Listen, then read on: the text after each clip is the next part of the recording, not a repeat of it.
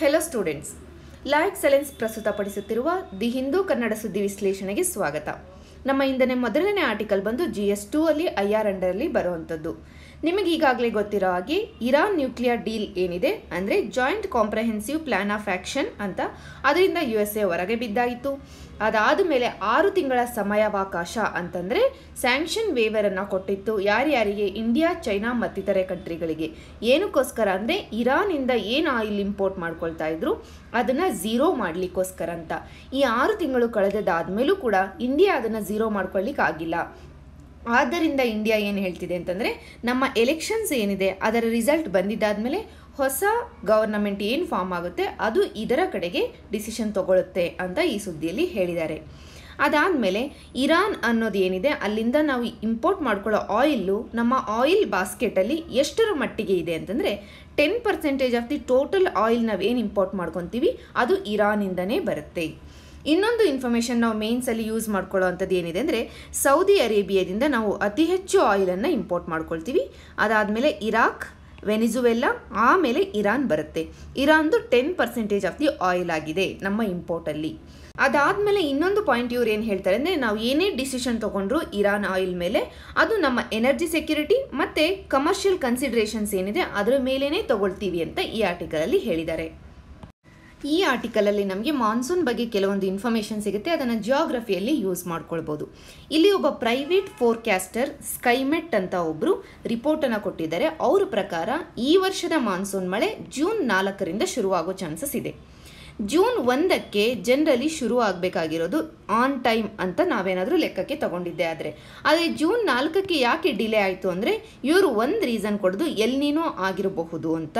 ಅದ್ರ ಜೊತೆಗೆ bay of Bengal ಏನಿದೆ ಅಲ್ಲಿ ಟೆಂಪ್ರೇಚರ್ ಜಾಸ್ತಿ ಆಗಿರೋದು ಕಾರಣ ಅಂತ ಹೇಳ್ತಾರೆ. ಅದಾದಮೇಲೆ ಜೂನ್ 1ಕ್ಕೆ ಯಾವತ್ತಾದರೂ ಶುರುವಾಗಿದೆಯಾ ಮಾನ್ಸೂನ್ ಮಳೆ ಅಂತಂದರೆ, 1971ನಿಂದ ಈಚೆಗೆ 3 ಸಲ ಜೂನ್ 1ಕ್ಕೆ ಶುರುವಾಗಿತ್ತಂತೆ ಮಾನ್ಸೂನು. ಅದಾದಮೇಲೆ ತುಂಬ ಬೇಗ ಯಾವತ್ತಾದರೂ ಶುರುವಾಗಿದೆಯಾ ಅಂತಂದರೆ 2004ರಲ್ಲಿ ಮೇ 18ಗೆ ಶುರುವಾಗ್ಬಿಟ್ಟಿತ್ತಂತೆ ಮಾನ್ಸೂನ್ ಮಳೆ. ತುಂಬ ಲೇಟಾಗಿ ಶುರುವಾಗಿದ್ದು ಇನ್ಸಿಡೆಂಟ್ ಯಾವುದಾದ್ರೂ ಇದೆಯಾ ಅಂದರೆ, ಅದು 1972 ಅಲ್ಲಿ ಜೂನ್ 18ಕ್ಕೆ ಶುರುವಾಗಿತ್ತಂತೆ. ಅದು ತುಂಬ ಲೇಟಾಗಿ ಮಾನ್ಸೂನ್ ಮಳೆ ಶುರುವಾಗಿದ್ದ ಕಾಲ. ಅದಾದ ನಂತರ ನಮಗೆ WTO ಬಗ್ಗೆ ಒಂದು ಆರ್ಟಿಕಲ್ ಇದೆ, ಅದು GS3 ಅಂಡರಲ್ಲಿ ನಾವು ಓದ್ಕೊಳ್ಬೋದು. ಈ ಒಂದು ಸುದ್ದಿ ಪ್ರಕಾರ WTO ಏನು ಎಲ್ಲ ಕಂಟ್ರಿದು ಟ್ರೇಡ್ ಪಾಲಿಸಿನ ಅನಲೈಸ್ ಮಾಡಿ ರಿಪೋರ್ಟ್ ಕೊಡುತ್ತೆ, ಆ ರಿಪೋರ್ಟ್ದು ಸಿಸ್ಟಮ್ ಏನಿದೆ, ಡೆವಲಪ್ ಮಾಡೋ ಸಿಸ್ಟಮು ಅಥವಾ ಅದರಲ್ಲಿ ಯೂಸ್ ಮಾಡೋ ಅಂಥ ಫ್ಯಾಕ್ಟರ್ಸ್ ಏನಿದೆ ಅದನ್ನು ರೆಡಿ ಮಾಡಿಕೊಟ್ಟಿದ್ದು OECD.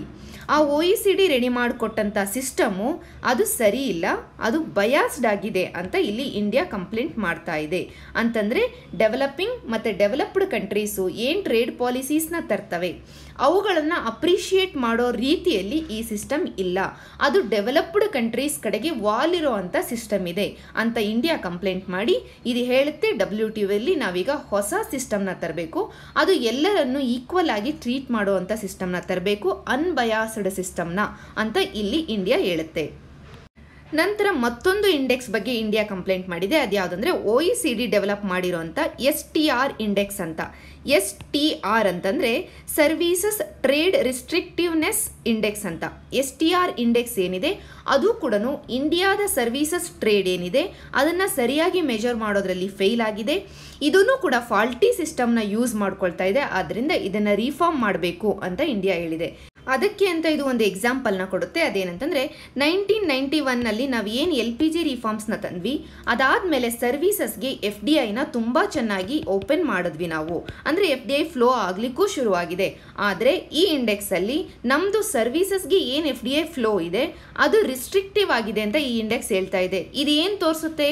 ನಮ್ಮ ಪಾಲಿಸಿನ ಸರಿಯಾಗಿ ಇವರು ಮೆಜರ್ ಮಾಡ್ತಾ ಇಲ್ಲ ಅನ್ನೋದನ್ನೇ ತೋರಿಸುತ್ತೆ. ಆದ್ದರಿಂದ ಈ ಫಾಲ್ಟಿ ಸಿಸ್ಟಮ್ನ ತೆಗೆದಾಕಿ ಹೊಸ ಸಿಸ್ಟಮ್ನ ತರಬೇಕಂತ ಇಂಡಿಯಾ ಹೇಳ್ತಿದೆ. ಅದ್ರ ಜೊತೆಗೆ ತಮ್ಮ ಕನ್ಸರ್ನ್ಸ್ ಏನಿದೆ ಅದನ್ನು ಈ OECD ಮುಂದೆ ಇಡ್ಲಿಕ್ಕೆ ಅಂತ ಅದು ಕನ್ಸೆನ್ಸಸ್ನ ಬಿಲ್ಡ್ ಮಾಡ್ತಿದೆ.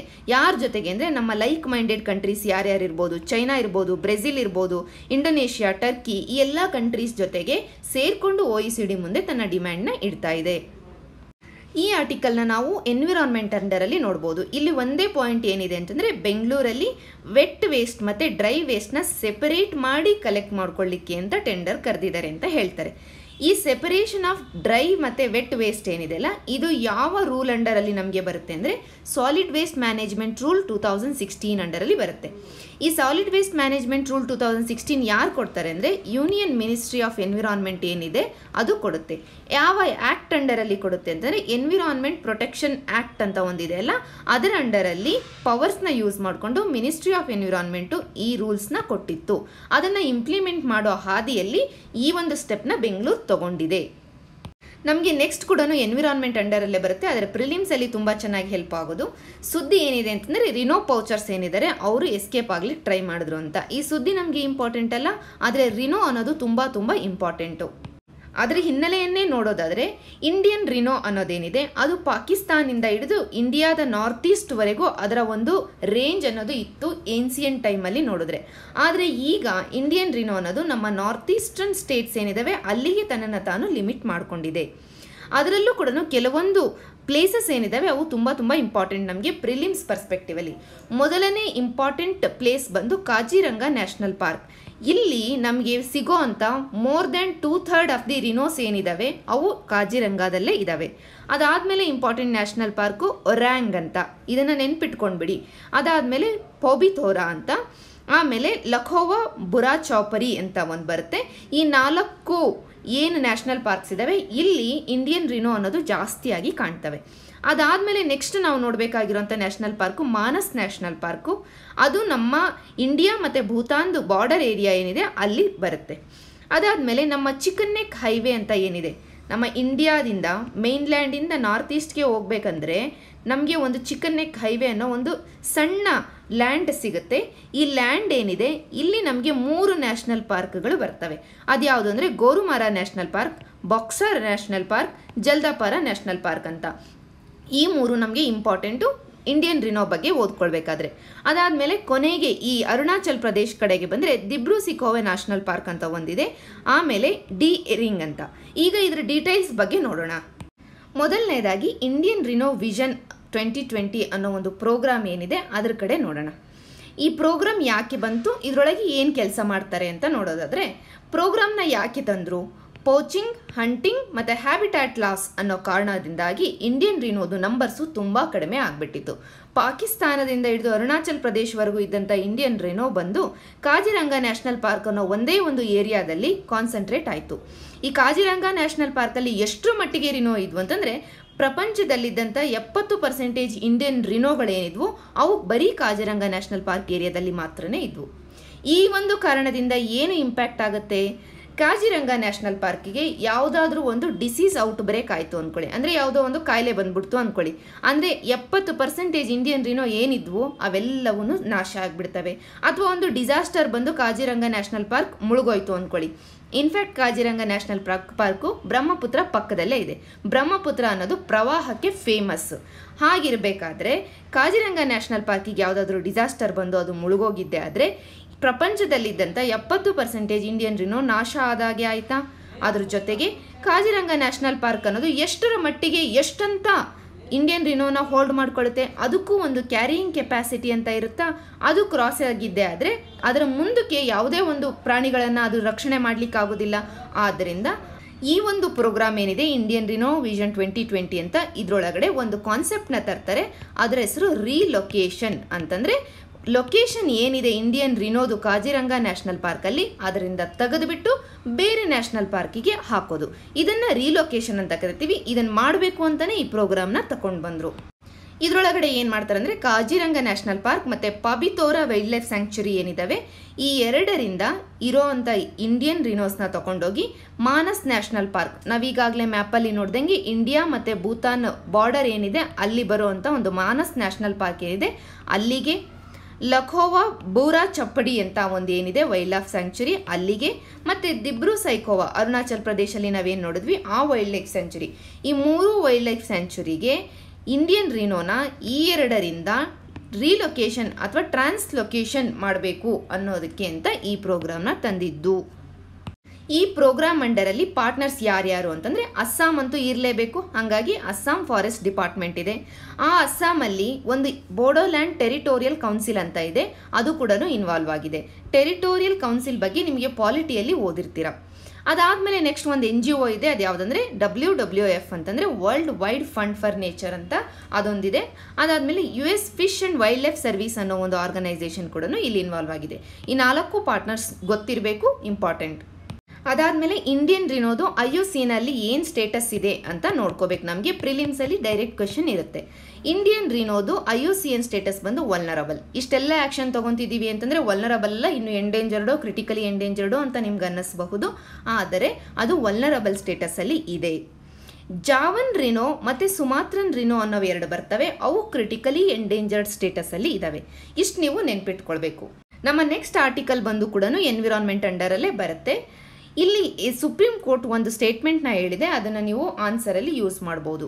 ಏನಪ್ಪ ಅಂತಂದರೆ ಫ್ಲಡ್ಸ್ ಅಥವಾ ಪ್ರವಾಹ ಏನು ಬರುತ್ತೆ, ಫಾರ್ ಎಕ್ಸಾಂಪಲ್ ಲಾಸ್ಟ್ ಇಯರ್ ಕೇರಳದಲ್ಲಿ ಬಂದಂಥ ಪ್ರವಾಹ, ಕೊಡಗು ಅಲ್ಲಿ ಆದಂಥ ಪ್ರವಾಹ, ಈ ಪ್ರವಾಹಗಳು ಯಾಕಾಗುತ್ತೆ ಅನ್ನೋದಕ್ಕೆ ಸುಪ್ರೀಂ ಕೋರ್ಟ್ ಹೇಳುತ್ತೆ, ನೀವು ರ್ಯಾಂಪಂಟ್ ಕನ್ಸ್ಟ್ರಕ್ಷನ್ ಮಾಡ್ತಿದ್ದೀರಾ, ಎಲ್ಲೆಲ್ಲಿ ಸರೋವರಗಳಾಗಿರ್ಬೋದು ಅಥವಾ ನದಿಯ ಒಂದು ದಾರಿ ಏನಿದೆ ಅಲ್ಲೆಲ್ಲವನ್ನು ನೀವು ಕನ್ಸ್ಟ್ರಕ್ಷನ್ ಮಾಡಿರೋ ಕಾರಣದಿಂದಾಗಿ ನೀರು ಬೇರೆ ಕಡೆ ಹೋಗೋಕ್ಕಾಗ್ದಲೇ ಪ್ರವಾಹವನ್ನು ಮಾಡ್ತಾ ಇದೆ.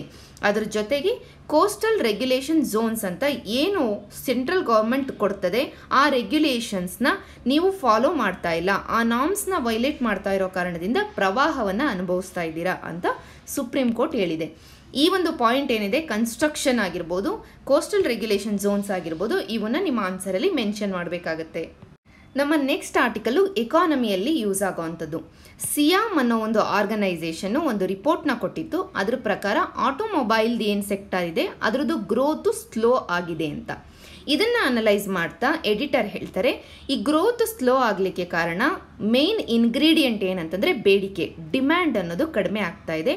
ಆ ಕಾರಣದಿಂದ ಆಟೋಮೊಬೈಲ್ ಅಷ್ಟೇ ಅಲ್ಲ, ಬೇರೆ ಎಷ್ಟೊಂದು ಸೆಕ್ಟರ್ಗಳಲ್ಲಿ ಡಿಮ್ಯಾಂಡ್ ಅಥವಾ ಗ್ರೋತ್ ಅನ್ನೋದು ಕಡಿಮೆ ಆಗ್ತಾ ಇದೆ ಅಂತ ಹೇಳ್ತಾರೆ.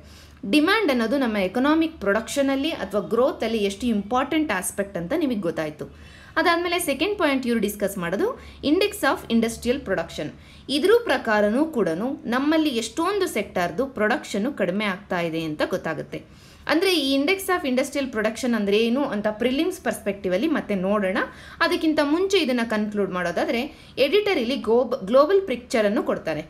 ಏನು ಇವ್ರು ಗ್ಲೋಬಲ್ ಪಿಕ್ಚರ್ ಕೊಡೋದು ಅಂತಂದರೆ, ಗ್ಲೋಬಲಿ USA ಮತ್ತು ಚೈನಾದ ನಡುವೆ ಒಂದು ವಾಣಿಜ್ಯ ಸಂಘರ್ಷ ನಡೀತಾ ಇದೆ.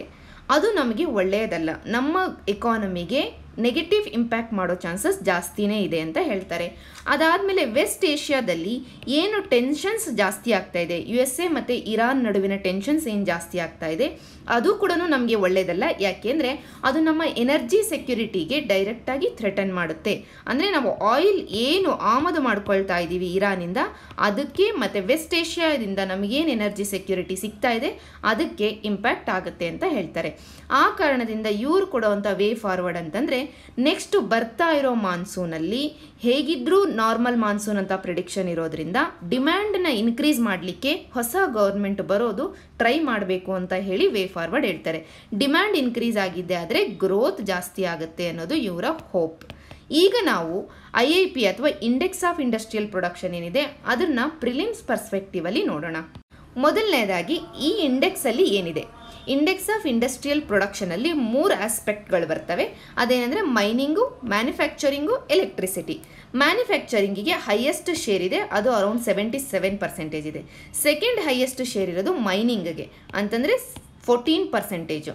ಆಮೇಲೆ ಇರೋದು ಎಲೆಕ್ಟ್ರಿಸಿಟಿಗೆ, ಅದು 7%. ಅಂದರೆ ಇಂಡೆಕ್ಸ್ ಆಫ್ ಇಂಡಸ್ಟ್ರಿಯಲ್ ಪ್ರೊಡಕ್ಷನ್ ಒಳಗಡೆ ಇರೋವಂಥ ಸಬ್ ಕೆಟಗರೀಸು 3: ಮೈನಿಂಗ್, ಮ್ಯಾನುಫ್ಯಾಕ್ಚರಿಂಗ್, ಎಲೆಕ್ಟ್ರಿಸಿಟಿ. ಅದಾದಮೇಲೆ ಈ index of industrial ಪ್ರೊಡಕ್ಷನ್ಗೆ base year ಏನಿದೆ, ಆ ಬೇಸ್ ಇಯರ್ ಬಂದು 2011-12. ಇದು ಕೂಡ ಇಂಪಾರ್ಟೆಂಟ್. ಯಾರು ಈ ಇಂಡೆಕ್ಸ್ನ ಕೊಡ್ತಾರೆ ಅಂತಂದರೆ CSO, ಸೆಂಟ್ರಲ್ ಸ್ಟ್ಯಾಟಿಸ್ಟಿಕ್ ಆರ್ಗನೈಸೇಷನ್ ಕೊಡುತ್ತೆ. ಅದು ಮಂತ್ಲಿ ಕೊಡುತ್ತೆ ಅಂತ ಹೇಳ್ತಾರೆ. ನೀವು ಇಲ್ಲಿ ಇನ್ನೊಂದು ಅಬ್ಸರ್ವ್ ಮಾಡಬೇಕಾಗಿರೋದು ಅಂತಾರೆ, ಇಂಡಸ್ಟ್ರಿ ಅನ್ನೋದ್ರ ಬಗ್ಗೆ ಈ ಒಂದು ಇಂಡೆಕ್ಸ್ ನಿಂತಿದೆ. ಅಂದರೆ ಇಂಡಸ್ಟ್ರಿನೇ ಬೇರೆ, ಮ್ಯಾನುಫ್ಯಾಕ್ಚರಿಂಗೇ ಬೇರೆ ಅನ್ನೋದು ನಿಮಗೆ ಗೊತ್ತಾಯ್ತಾ? ಯೂಶಲಿ ಎಲ್ಲರೂ ಇಂಡಸ್ಟ್ರಿ ಮತ್ತು ಮ್ಯಾನುಫ್ಯಾಕ್ಚರಿಂಗ್ನ ಇಂಟರ್ಚೇಂಜಬಲಿ ಯೂಸ್ ಮಾಡ್ತಾರೆ. ಆದರೆ ಇಂಡಸ್ಟ್ರಿ ಅನ್ನೋದು ಒಂದು ಬ್ರಾಡರ್ ಟರ್ಮು, ಅದರೊಳಗಡೆ ಮ್ಯಾನುಫ್ಯಾಕ್ಚರಿಂಗು ಬರುತ್ತೆ, ಮೈನಿಂಗು, ಎಲೆಕ್ಟ್ರಿಸಿಟಿ, ಇನ್ನೂ ಮತ್ತೊಂದಷ್ಟು ಬರುತ್ತೆ. ಇಷ್ಟು ನಮಗೆ ಈ ಆರ್ಟಿಕಲಿಂದ ಗೊತ್ತಾಗೋದು. ಈ ಆರ್ಟಿಕಲ್ ನಮಗೆ ಮೇನ್ಸಲ್ಲಿ ಎನ್ವಿರಾನ್ಮೆಂಟ್ ರಿಲೇಟೆಡ್ ಯಾವುದಾದ್ರೂ ಆನ್ಸರ್ ಬರೀತಿದ್ರೆ ಕೆಲವೊಂದು ಟರ್ಮ್ಸ್ನ ಕೊಡುತ್ತೆ. ಮೊದಲನೆಯದಾಗಿ ಕ್ಲೈಮೇಟ್ ಎಮರ್ಜೆನ್ಸಿ ಅನ್ನೋದ್ರ ಬಗ್ಗೆ ಹೇಳುತ್ತೆ. ಇದರ ಅನಾಲಿಸಿಸ್ ಏನಪ್ಪ ಅಂತಂದರೆ, ಒಂದು ರಿಪೋರ್ಟ್ ಬಂದಿತ್ತು ನಮಗೆ ರೀಸೆಂಟ್ ಟೈಮಲ್ಲಿ. ಆ ರಿಪೋರ್ಟ್ ಬಗ್ಗೆ ಒಂದು ಪಾಯಿಂಟ್ನ ನೋಡ್ಬೇಕು ನಾವು. ಅದು ಏನು ಹೇಳ್ತು ಅಂತಂದರೆ, 85% ಆಫ್ ದಿ ವೆಟ್ಲ್ಯಾಂಡ್ ಅಂತಂದರೆ ಸರೋವರಗಳು ಅಥವಾ ಪಾಂಡ್ಸ್ಗಳು ಏನು ನಾವು ನೋಡ್ತೀವಿ ಅವುಗಳದ್ದು 85% ಸದ್ಯಕ್ಕೀಗೆ ನಾಶ ಆಗಿ ಹೋಗ್ಬಿಟ್ಟಿದೆ. ನೀವೇ ನೋಡಿ, ಎಷ್ಟೊಂದು ಇಂಡಿಯಾದಲ್ಲಿರೋ ಸಿಟಿಗಳು ಅವು ಡೆವಲಪ್ ಆಗೋದಕ್ಕಿಂತ ಮುಂಚೆ ಅಲ್ಲೆಲ್ಲ ಕೆರೆಗಳಿದ್ವು, ಸರೋವರಗಳಿದ್ವು. ಆ ಸರೋವರಗಳು ಮತ್ತು ಕೆರೆಗಳನ್ನ ತೆಗೆದಾಕಿ ಈಗ ಕನ್ಸ್ಟ್ರಕ್ಷನ್ ಮಾಡಿ ನಿಂತಿದ್ದಾರೆ. ಅಂದರೆ ಈ ವೆಟ್ಲ್ಯಾಂಡ್ ಎಕೋಸಿಸ್ಟಮ್ ಅನ್ನೋದು ಎಷ್ಟರ ಮಟ್ಟಿಗೆ ನಾಶ ಆಗಿದೆ ಅನ್ನೋದಕ್ಕೆ ಈ ರಿಪೋರ್ಟ್ ಒಂದು ಸಾಕ್ಷಿ. ನಂತರ ಅದು ಸ್ಪೀಶೀಸ್ ಬಗ್ಗೆ ಹೇಳುತ್ತೆ, ಅಂದರೆ ಬಯೋಡೈವರ್ಸಿಟಿ ಬಗ್ಗೆ ಮಾತಾಡ್ತಾ ಹೋಗುತ್ತೆ. ಸ್ಪೀಶೀಸ್ ಅನ್ನೋದು ಕೂಡ ಡಿಕ್ರೀಸ್ ಆಗ್ತಾ ಇದೆ. ಎಷ್ಟರ ಮಟ್ಟಿಗೆ ಅಂದರೆ ಹ್ಯೂಮನ್ ಆ್ಯಕ್ಟಿವಿಟಿಯಿಂದಾಗಿ 1/5 ಆಫ್ ದಿ ಸ್ಪೀಶೀಸ್ ಏನಿದ್ದಾವೆ ಅವು ಕಣ್ಣಿಗೆ ಕಾಣದಂತೆ ಹೋಗಿದ್ದಾವೆ ಅಂತ ಈ ರಿಪೋರ್ಟ್ ಹೇಳುತ್ತೆ. ಇದು ಎಷ್ಟು ದೊಡ್ಡ ಕಾಷನ್ ಅಥವಾ ಎಚ್ಚರಿಕೆ ಗಂಟೆಯನ್ನು ಬಾರಿಸ್ತಾ ಇದೆ ಈ ರಿಪೋರ್ಟು. ಆದರೆ ನಮ್ಮ ಮೀಡಿಯಾ ಆಗಿರ್ಬೋದು, ಪೊಲಿಟಿಕಲ್ ಪಾರ್ಟೀಸ್ ಆಗಿರ್ಬೋದು, ಗವರ್ನಮೆಂಟ್ ಆಗಿರ್ಬೋದು, ಯಾರೂ ಈ ರಿಪೋರ್ಟ್ನ ತಲೆಗೆ ಹಾಕ್ಕೊಂಡಿಲ್ಲ. ಯಾವ ಒಂದು ನ್ಯೂಸ್ ಪೇಪರಲ್ಲೂ ಹೆಡ್ಲೈನ್ ಆಗಿ ಈ ರಿಪೋರ್ಟ್ ಬರಲಿಲ್ಲ. ಯಾವ ಒಂದು ಪೊಲಿಟಿಕಲ್ ಪಾರ್ಟಿ ಏನು ಈ ಎಲೆಕ್ಷನ್ಗೆ ಕ್ಯಾಂಪೇನ್ ಮಾಡ್ತಾ ಇತ್ತು ಆ ಪಾರ್ಟಿಯಲ್ಲಿ ಇದು ಮ್ಯಾನಿಫೆಸ್ಟೋ ಅಲ್ಲಿ ಇದು ಕಾಣಿಸ್ಕೊಳ್ಳಿಲ್ಲ. ಅಥವಾ ಗವರ್ನಮೆಂಟು ಯಾವುದೇ ಮೀಟಿಂಗ್ನ ಕರೆದು ಈ ರಿಪೋರ್ಟ್ ಬಗ್ಗೆ ಡಿಸ್ಕಸ್ ಮಾಡಿ ಆ್ಯಕ್ಷನ್ನ ತಗೊಳ್ಳಿಲ್ಲ. ಅಂದರೆ ನಮಗೆ ಕ್ಲೈಮೇಟ್ ಅನ್ನೋದು ಅಷ್ಟೊಂದು ಕ್ಷುಲ್ಲಕವೇ ಅಂತ ಇಲ್ಲಿರೋ ಎಡಿಟರ್ ಕೇಳ್ತಾರೆ.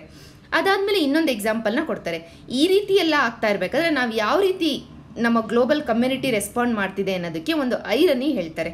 ಒಂದು ಎಕ್ಸಾಂಪಲ್ ಅಂದರೆ ಆರ್ಕ್ಟಿಕ್ ಅನ್ನೋ ಒಂದು ಏನು ಏರಿಯಾ ಇದೆ, ನಮ್ಮ ಧ್ರುವ ಏನಿದೆ, ಆ ಆರ್ಕ್ಟಿಕ್ ಅನ್ನೋದು ಮೆಲ್ಟ್ ಆಗ್ತಾ ಇದೆ. ಅಂದರೆ ಅಲ್ಲಿದ್ದಂಥ ಮಂಜುಗಡ್ಡೆ ಮೆಲ್ಟ್ ಆಗ್ತಾ ಇದೆ, ಕರಗಿ ಹೋಗ್ತಿದೆ ಅನ್ನೋದು ಒಂದು ಎಚ್ಚರಿಕೆ ಗಂಟೆ. ಆದರೆ ಅದನ್ನು ಇನ್ನೊಂದು ರೀತಿಯಲ್ಲಿ ನೋಡ್ತಿದ್ದಾರೆ ಕಂಟ್ರೀಸು. ಏನಕ್ಕೆ ಅಂದರೆ ಅದು ಕರಗಿ ಹೋಗಿದ್ದೆ ಆದರೆ ಅಲ್ಲಿರೋ ಮಂಜು ಎಲ್ಲ ಒಟ್ಟೋಗುತ್ತೆ, ಆವಾಗ ನಾವು ಶಿಪ್ಪಿಂಗಿಗೆ ಆ ಏರಿಯಾನ ಓಪನ್ ಮಾಡ್ಬೋದು ಅಂತ ಕಂಟ್ರೀಸ್ ನೋಡ್ತಿದ್ದಾವೆ. ಇನ್ಫ್ಯಾಕ್ಟ್ ಚೈನಾ ಏನಿದೆ ಅದು ಆರ್ಕ್ಟಿಕ್ ವೈಟ್ ಪೇಪರ್ ಅಂತ ತಗೊಂಡು ಬಂದು ಚೈನಾದಿಂದ ಆರ್ಕ್ಟಿಕ್ ಕಡೆಗೆ ಶಿಪ್ಸ್ನ ಕಳಿಸಿ ಅಲ್ಲಿ ವ್ಯಾಪಾರ ಮಾಡಬೇಕಂತನೂ ನೋಡ್ತಾ ಇದೆ. ಅದಾದಮೇಲೆ ಆರ್ಕ್ಟಿಕ್ ಮಂಜುಗಡ್ಡೆ ಎಲ್ಲ ಕರಗಿ ಹೋಗಿದ್ದೆ ಆದರೆ ಅದರ ಅಡಿಲಿ ಇದ್ದಂಥ ಏನು ಸಂಪತ್ತಿದೆ ಅದನ್ನು ನಾವು ದೋಚಬಹುದು ಅಂತ ಕಂಟ್ರೀಸ್ ಯೋಚನೆ ಮಾಡ್ತಿದ್ದಾವೆ. ಅಲ್ಲಿರುವಂಥ ಆಯಿಲ್, ಗ್ಯಾಸ್ ಆಗಿರ್ಬೋದು, ಯುರೇನಿಯಂ ಆಗಿರ್ಬೋದು, ಪ್ರೀಷಿಯಸ್ ಮೆಟಲ್ಸು, ಗೋಲ್ಡ್ ಕೂಡ ಸಿಗೋ ಚಾನ್ಸಸ್ ಇದೆ. ಆ ಎಲ್ಲವನ್ನು ನಾವು ಎಕ್ಸ್ಪ್ಲಾಯ್ಟ್ ಮಾಡ್ಬೋದು ಅಂತ ಕಂಟ್ರೀಸ್ ನೋಡ್ತಿದ್ದಾವೆ. ಆದರೆ ನೋಡಬೇಕಾಗಿದ್ದು ಏನು, ಆರ್ಕ್ಟಿಕ್ ಯಾಕೆ ಮೆಲ್ಟ್ ಆಗ್ತಿದೆ, ಗ್ಲೋಬಲ್ ವಾರ್ಮಿಂಗ್ ಆಗ್ತಾ ಇದೆ, ಅದನ್ನು ತಡೆಗಟ್ಟಬೇಕು ಅನ್ನೋ ಕಾಷನ್ನು ಇವುಗಳ ಮನಸ್ಸಲ್ಲಿ ಇಲ್ಲ ಅಂತ ಇಲ್ಲಿರುವಂಥ ಲೇಖಕರು ಹೇಳ್ತಾರೆ. ಅದಕ್ಕೆ ಇಂಡಿಯಾ ಏನು ಹೊರತಲ್ಲ. ಇಂಡಿಯಾದಲ್ಲೂ ಕೂಡ ಈ ಥರದ ಒಂದು ಐರನಿಗಳು ಆಗ್ತಾನೆ ಇದ್ದಾವೆ.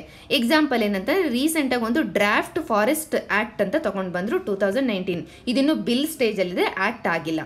ಈ ಫಾರೆಸ್ಟ್ ಆ್ಯಕ್ಟಲ್ಲಿ ಏನು ಹೇಳ್ತಾರೆ, ಫಾರೆಸ್ಟ್ ಡ್ವೆಲ್ಲರ್ಸ್ ಅಥವಾ ಅಲ್ಲಿ ಏನು ಟ್ರೈಬಲ್ ಬುಡಕಟ್ಟು ಜನಾಂಗ ಇದ್ದಾರೆ ಅವರ ರೈಟ್ಸ್ನ ಕಡಿಮೆ ಮಾಡಿ ಅಫಿಷಿಯಲ್ಸ್ ಏನಿದ್ದಾರೆ ಗೌರ್ಮೆಂಟ್ ಅಫಿಷಿಯಲ್ಸು ಇವರ ಪವರ್ಸ್ನ ಜಾಸ್ತಿ ಮಾಡೋ ಅಂಥ ಆ್ಯಕ್ಟ್ನ ತೊಗೊಂಡು ಬರ್ತಾ ಇದ್ದಾರೆ.